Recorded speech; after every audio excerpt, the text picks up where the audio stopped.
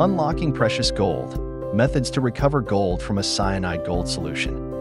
One of the most commonly used methods is zinc precipitation. The cyanide-gold solution is mixed with zinc dust, which reacts with the gold and causes it to precipitate out of the solution. This recovered gold can then be smelted and formed into bars or coins. Another method is the Merilcro process. In this technique, the cyanide-gold solution is first deaerated using vacuum pressure. Zinc dust is then added, triggering precipitation of the gold. This method yields high recovery rates and is often favored for large-scale gold mining operations. Carbon adsorption is a third method. In this process, activated carbon is added to the cyanide-gold solution. Gold ions are attracted to the carbon and adsorb onto it.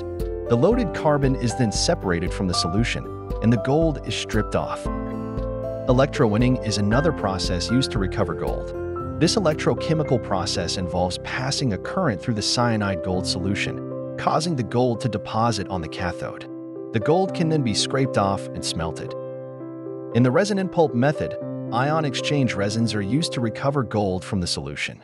The resins attract gold ions, which are then stripped off. This method is particularly effective in the presence of copper, which can pose challenges for the carbon adsorption method. In conclusion, there are many methods available to recover gold from a cyanide-gold solution. The choice of method depends on the nature of the ore, the scale of operation, cost, and environmental considerations.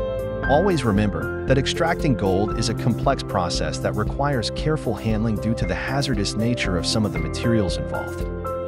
If you're interested in gold extraction, please message me. Thank you.